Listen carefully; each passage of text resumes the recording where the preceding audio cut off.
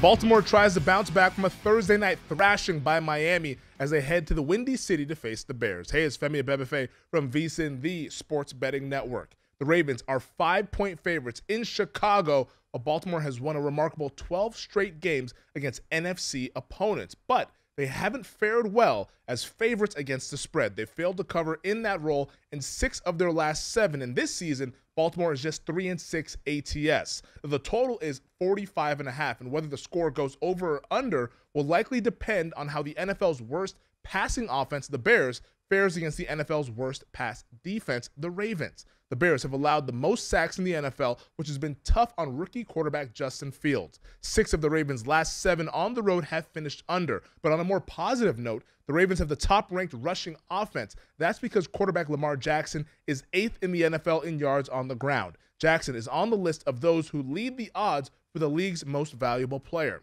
Respected bettors are behind Baltimore. Roughly 60% of the tickets and 85% of the handle are on the Ravens to cover the spread. And that's before learning whether or not edge rusher Khalil Mack will be available for the Bears defense. He's listed as questionable with a foot ailment.